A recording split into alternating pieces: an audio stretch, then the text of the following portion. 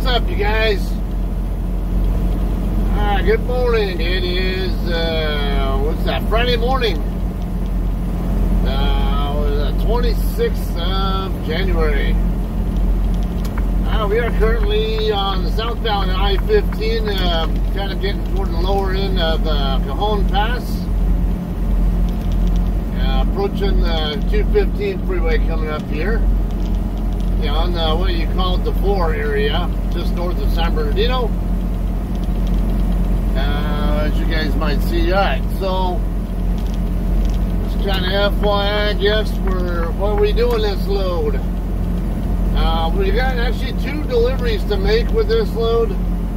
This video is just going to cover the first of those 2. That'll be at a place called Dairy Fresh Produce, or whatever it's called, in Ontario. Now this place is pretty close to the truck stops in Ontario. There are the TA and Petro there. It's on Rockefeller Avenue, I think is what it's called, if I remember right. It's real simple, actually, because the truck stops are on Wasty Road. Yeah, right on either side of Milliken Avenue. If you go south on Milliken Avenue from there, from either of those truck stops, and you go underneath the railroad tracks there, or right on the other side of the tracks is a street called Airport Drive, or Airport Road. Now, Airport Road, you can take it over to the east, and it'll, I believe that's the same one that turns into Slover Avenue in Fontana. Yeah, after you get over to the other side, I think on the other side of Etowanda Avenue, on the east side of 15. But anyway, you don't go that far. You actually just go one single block east of Milliken and turn right and go right down that street there, and on the left side will be my customer. I don't really think I'm going to be there very long. I don't know for sure. I know there's going to be a lumper fee and stuff from what I've read on the reviews. I'll probably get a little bit more details on that as we get in the area there. See, I will have a bit of a slight traffic. It might possibly have a little bit of a traffic delay there once I'm ready to get off the freeway, or almost there. It's kind of a... why not? I'm going to tell you right now, looking at the map, it looks like the easy way to go would be to get on 10 West and then get off at Milliken. But my experience, though, with between the 10 and 15 interchange and Milliken, it can be a pain in the ass getting moved over to the right to get to the exit itself for Milliken. So I tend to not like to go that way if I don't absolutely need to be that way. And I'm actually considering taking the Harupa Avenue exit from I-15, which is the only exit that is between I-10 and 60 freeway. But you see the traffic delay there, which makes me wonder if I really want to go that way. So I don't know. I'm running ahead of schedule anyway. I went ahead and left earlier because I was expecting there to be traffic delays that would cause me to get there around 7 anyway. I have an 8 a.m. appointment there. I don't think I'm going to be able to check in before 7 though, so might end up just parking on the street. I have to park on the street anyway when I go to check in. But I figure, yeah, I might just park on the street there and wait whatever amount of time is necessary if it comes down to it. Probably be there around 6:40, 6:45 perhaps. So not like I'm going to be waiting that long before I can check in, even if that is the case.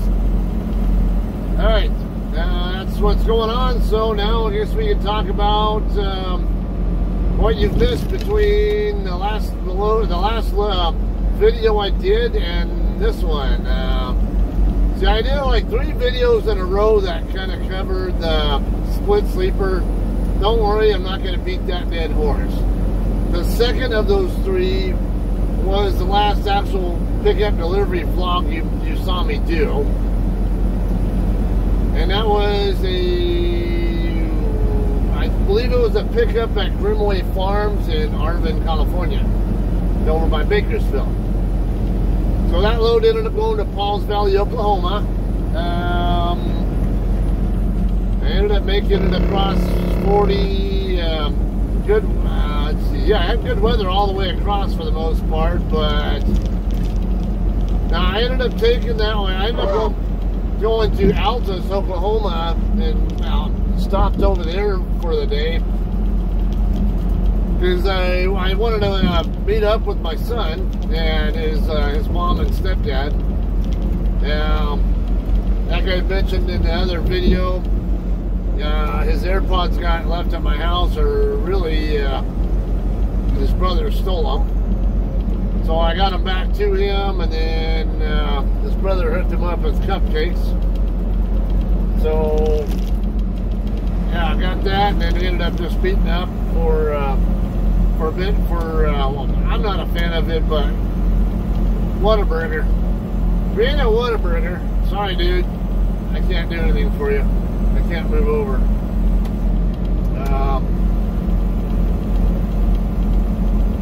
Anyway, yeah, I don't know why people rave so much about Whataburger. Every time I go there, there's just nothing remotely special about them damn burgers. The bun is definitely not that fresh. I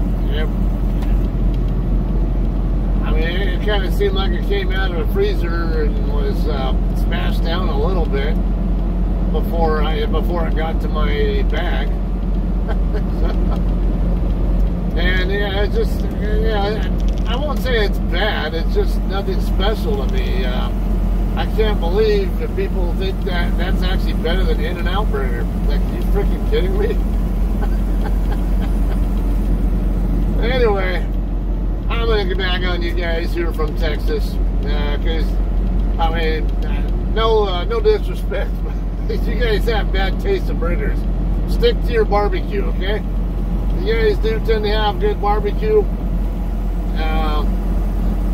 maybe among the best in the country, but leave the burgers for other areas that are know what the hell they're doing with those.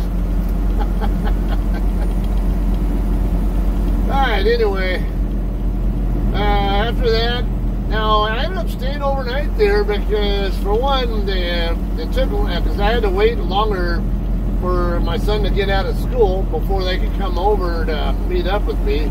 I actually got there early in the morning, like 6:30 in the morning, whatever, after running from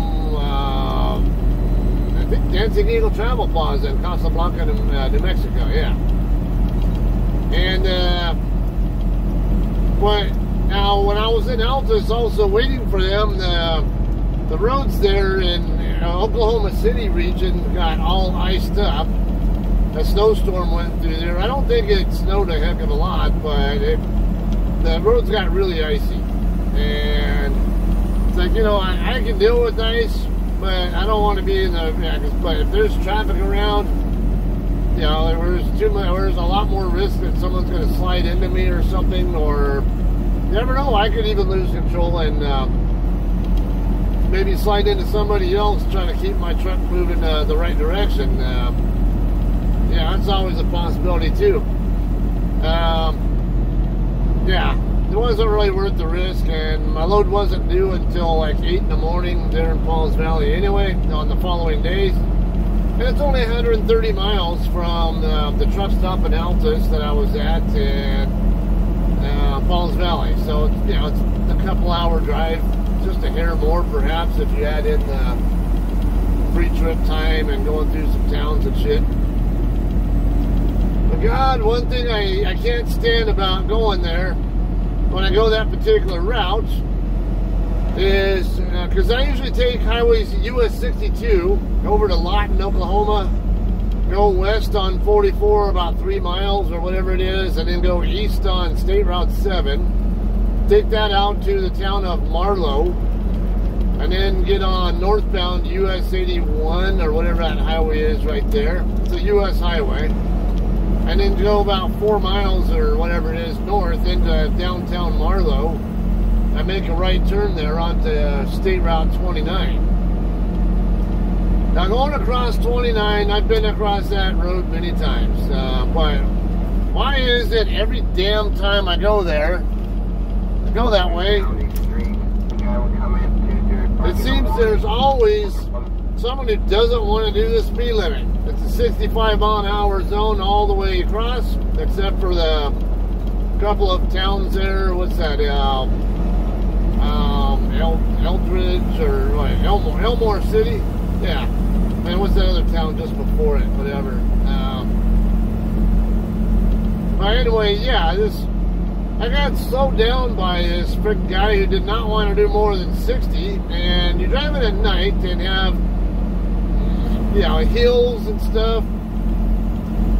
I mean, I could see headlight auras. Sometimes there were times where, a couple times where I probably could have gotten around him, but I was on the heavy side, and it takes time to get up to speed to get around the guy, even if I can get the speed. But yeah, and then you see headlight auras from the other side of the hills, and you think they're right next to the top of the hill, but then they might not be even that close to it. It's frustrating. And yeah, and it seems like every time I get on that damn highway, there's always some knucklehead wanting to do at least 10 miles an hour less than the freaking speed limit. It drives me nuts sometimes, so. It's not exactly every time I go that way, but it's more common than I'd like to see. Alright, anyway, though, I made that delivery. Didn't get out of there until noon. Actually, I had to wait a couple hours after I got there before I got a door assignment. I got there around 7 a.m. or so. Docked in a little bit after 9 a.m. and then they called me to get my bills right at noon, or just a couple minutes after noon. And oh my, yeah. So I was the very last truck out of there. And so that always feels weird when you show up there and then. The first 20 or so doors are full of trucks. Every single dock door is occupied by a truck. And even a few, 3 or 4 other trucks waiting in the kind of their staging spot area there, waiting for a dock door. And then I get in the door and I'm literally the very last person out of there. Yeah, you can see on my TikTok channel, I posted a video of that. Where I was literally the last one out there. Then I ended up going over to the Loves and right across the freeway from there, hoping I could get a shower, but then it turned out showers and restrooms were down because apparently there was some kind of a frozen water line somewhere in the city that supplies them. They had water, but it was low pressure.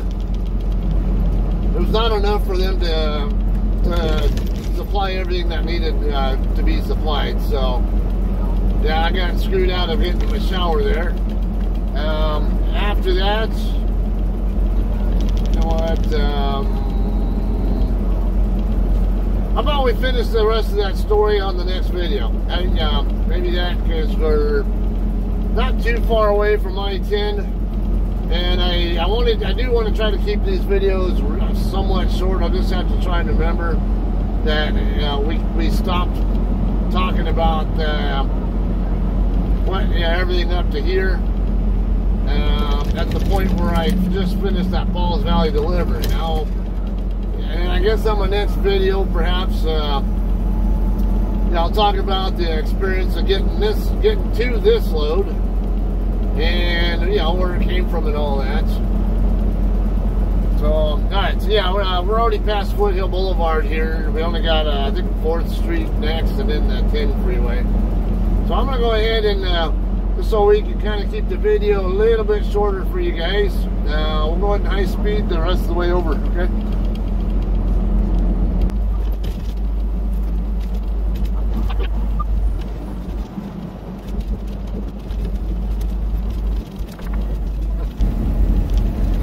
Alright guys, we're going to go ahead and get off at Harupa Avenue, or Harupa Street, I mean. Why don't I go ahead and tell you guys where the load came from, because I'm sure you're probably wondering, well, what the hell are you delivering here or something. You might not see the other video, perhaps. I don't know. Alright, so the load got picked up from Vital Farms in Sapulpa, Oklahoma. Yeah, right there by the not far from the JCT mothership. Alright, so I talked about how I ended up at the Loves in Falls Valley after I delivered. Didn't get my shower, couldn't get washed out there either, so I ended up running up to Oklahoma City, got washed out over there, and then back up to Sapulpa. But before I even left Falls Valley, I saw the pre-plan that said I was supposed to be there like 1:45 in the evening, in the afternoon or something, 13:45, and it was already just after 1300, and it's a little bit more than 2-hour drive. Let me slide over. I need to be in the outer lane here.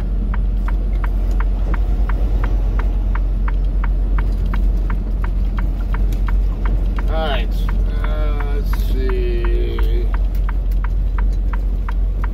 Now, we might have been able to use the inner lane to make the turn without encroaching in this lane, but I didn't want to take any chances. Alright, good, this guy's waiting. Alright. Alright, so we're going to come west on Harupa till we get to Milliken, and then we're going to do a spiral route. It's going to be all right turns. There is a left turn that I can make from the south end of Rockefeller to get over there, but I'd rather make a left turn into their driveway than a right. More room to work with, so I'm gonna come up to Airport Drive and come in that way. All right. Anyway, though, on my way up 35, it turned out there was I guess an overturned truck. I never saw it, but right when I was getting into the, what's that town called? Starts with a P. It's not far south of Norman and Moore, Oklahoma. You know, or you know, what is it? Norman, I think, is where University of Oklahoma is. Yeah, just a little bit south of there. Now, whatever that town is, starts with a P. I can't remember. For some reason, I can't remember the exact name of it, but I know it starts with a P. I know, I can tell you it was like my exit 95, whatever, but just north of there was an overturned truck, and the road was blocked or something, it sounded like. They had a couple of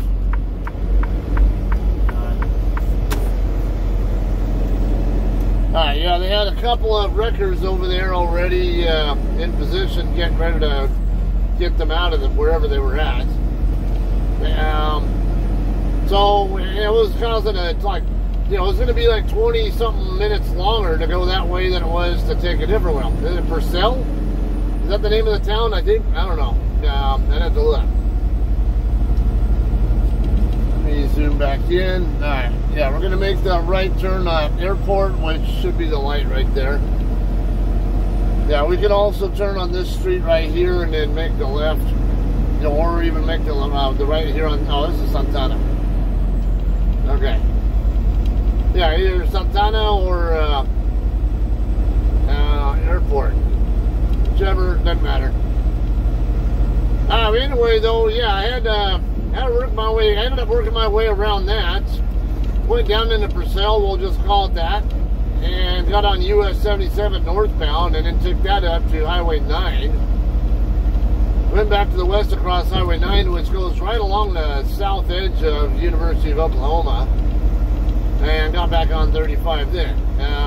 But also, before I even left, no, I want the other. Man, I could have made that turn too, but I want to make a left into their street.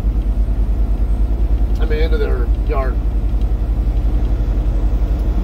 Alright, so I knew I couldn't make it to the shipper on time, so I just told my dispatch, hey, I asked them if they could find out from the planner if the planner will load me late, or if the planner has anybody else available who can pick the load up and bring it back to the yard for me.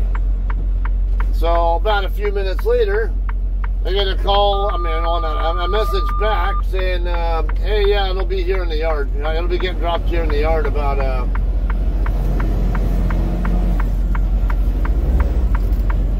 2.5 hours from now. And it turned out it was yeah, around the same time I was going to be there. In fact, I was only 15 miles away from our terminal when the load info came across my my ELD saying that it was, you know, which means that the other person had dropped it and it was ready for me to pick up now. So it was really good timing. Alright, so we have several trucks over here already. Let's see. I've been over here in the area before. There's a Domino's Pizza DC right over here on the left side. I'm gonna have to, you know, I might have to overshoot or something, and I don't know, maybe there'll be room on the other side of that truck up there. But I have my doubts. Yeah, we'll find out here. Alright. Looks like we're clear on the railroad tracks. There's a car up there. Okay. Oh yeah, actually, yeah, I don't know. That's no parking. Alright, so not a big deal. I think it's this building right here that I want. Yeah, DPI Specialty Foods. So I might just have to circle back around when it's when I'm able. Yeah. Lots of trucks here.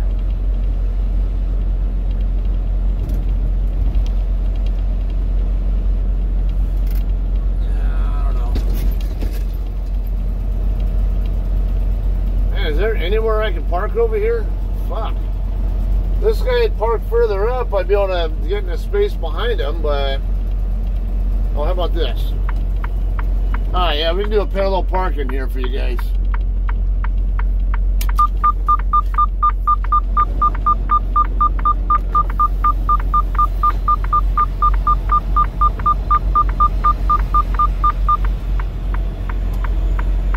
Alright, we'll straighten out. Okay, you gotta be aware of that fire hydrant over there. Definitely don't want to tail swing into it. I'm gonna start a little bit earlier. I'm gonna watch my drive tires over here.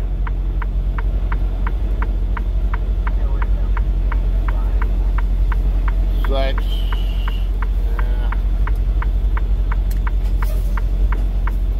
Alright. I think oh yeah, that works out. Works out pretty good there. Alright. Alright, so that's how I do my real world parallel parkings, by the way.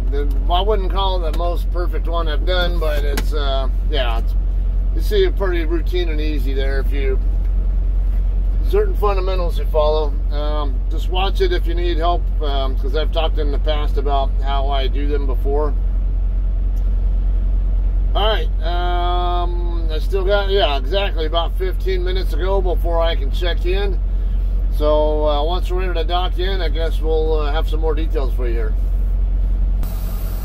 Alright guys, we got a dock door assignment now. We're going to be docking into door 30.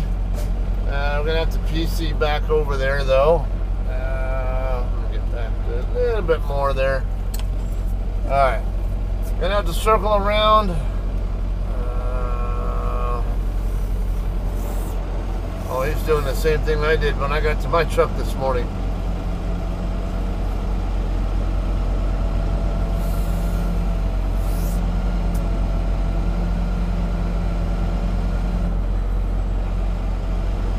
Alright. We are good to go here. Alright, couple ways we can do this. I think what I'm going to do is just go ahead and make the right turn here onto Santa Ana. And then go back down Airport. And make the left turn into their driveway. It's, yeah, I didn't notice if they have two gates open. I know they have more than one driveway, but I didn't happen to notice if the north driveway was open. I know the south one is,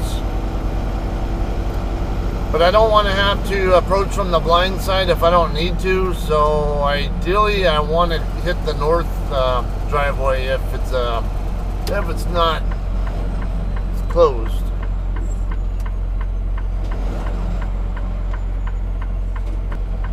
you doing, dude?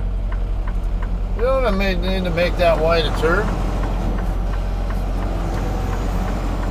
Knucklehead, you could have made that turn from your own lane.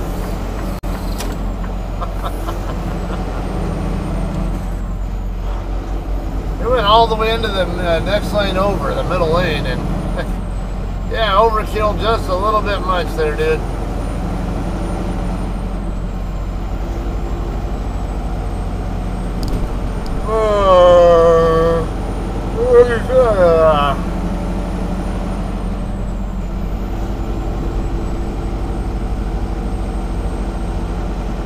I could even turn right here on the Brickhill.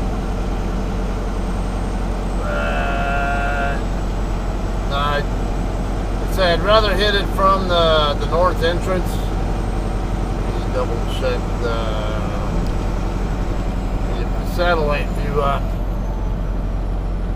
Won't be showing you guys that, but because you guys have already seen how to get to the place. It's pretty simple. It's just once we're back in the lot. And I know I think door 34 was the one that's closest to the... There's a brown building over there in the lot. Go up to the west side of it. Well, there's steps on both sides on the south end of the building. Go to the one that's on the west end. Go up the steps on the west end, and there's a window right there. That's where you check in at.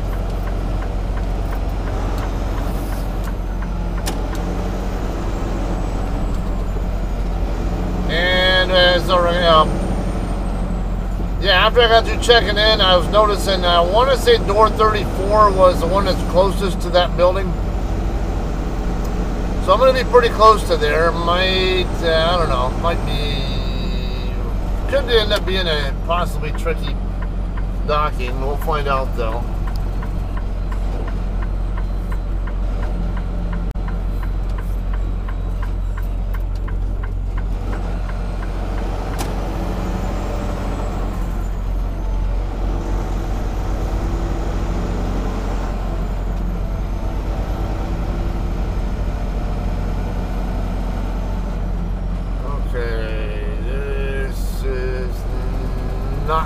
So that's 425. 601 is the one that I want. It's that, yeah, it's that next building down. Okay, yeah, I can use this.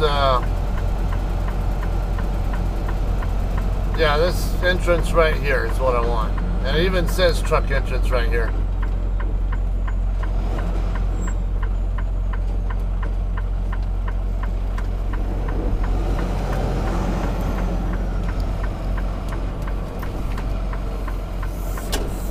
Okay, it said when you get docked in to let the lumper know that you're there. All the reviews said go ahead and open your doors and bump the dock and all that crap.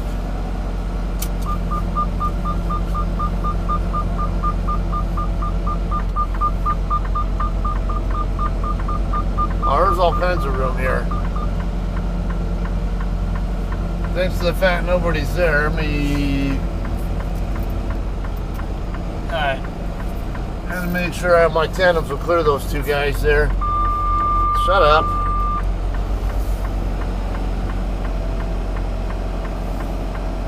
Yeah, now this can be a tight docking, but in fact nobody's over here on this side. This is gonna make it way easier. Alright, let me get my doors open.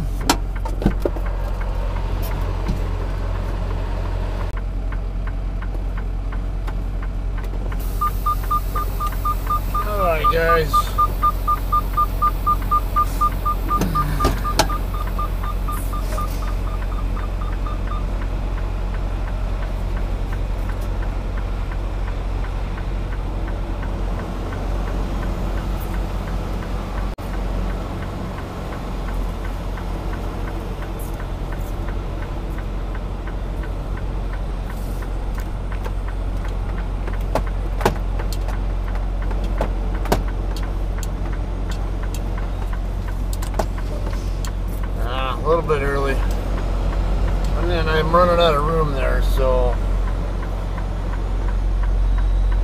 could have hit it in one spot, one move, but I didn't. Yeah, I let the trailer run away a little too fast.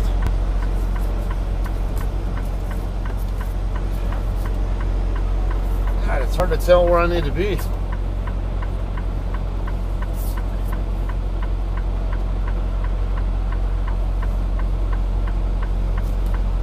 Yeah, I'm gonna go a little bit more to the right. I'm not far off, but it's just a tad more to the left than I think it should be, and I don't want to be having issues with the dock plate not squaring up. Alright, now we look like we're good. Yeah, look like what I really want is to be centered between the two yellow lines.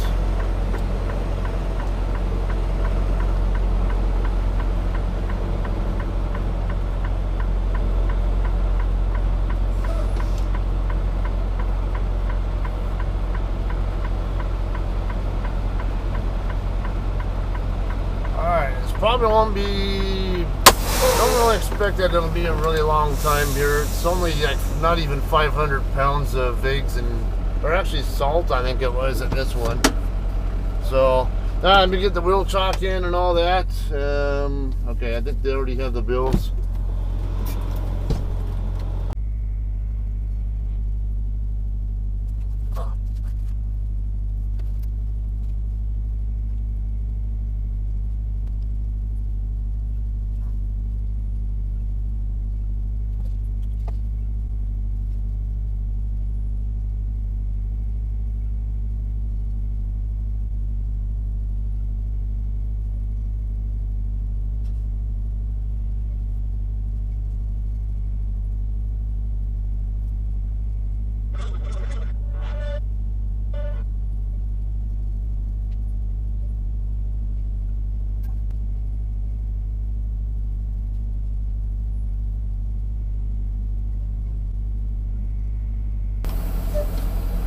Alright guys, we are done with this facility for the most part.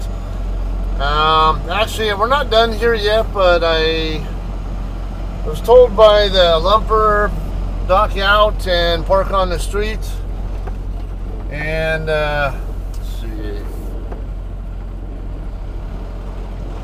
And then come back when I'm ready to pay the lumper fee. It's $87. What they quoted me for one pallet, basically one or two pallets or whatever it was of nothing but butter. Go ahead and just park it right here. Or no, that's a white, yeah, that's a painted curb there, even though it's faded out. So let's find a better spot. There's still a spot over here. Yeah, it looks like I can still park over here. Alright, so we'll put it right here. I think it's the same spot we were in earlier. Oh, even better. This guy just pulled out, so it'll make my my parallel parking a lot easier now.